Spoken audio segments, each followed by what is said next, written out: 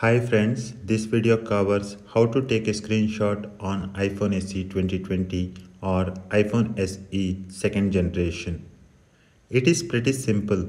If you are already familiar with iPhone 8 or older iPhones, the method is identical. To take a screenshot on iPhone SE, go to the page you want to capture the screenshot. For this demo, let me do it on the home page. You need to quickly press and release home and power button simultaneously. It will save the screenshot.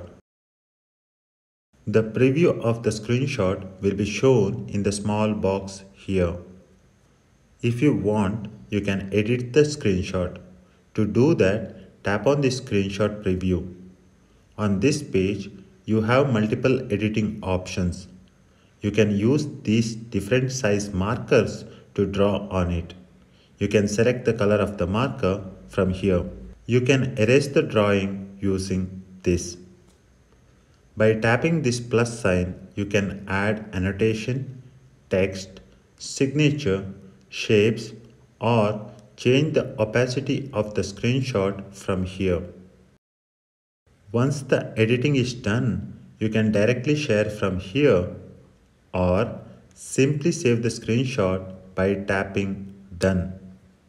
You will get the option to save it to Photos or save it to Files. Choose the one you want.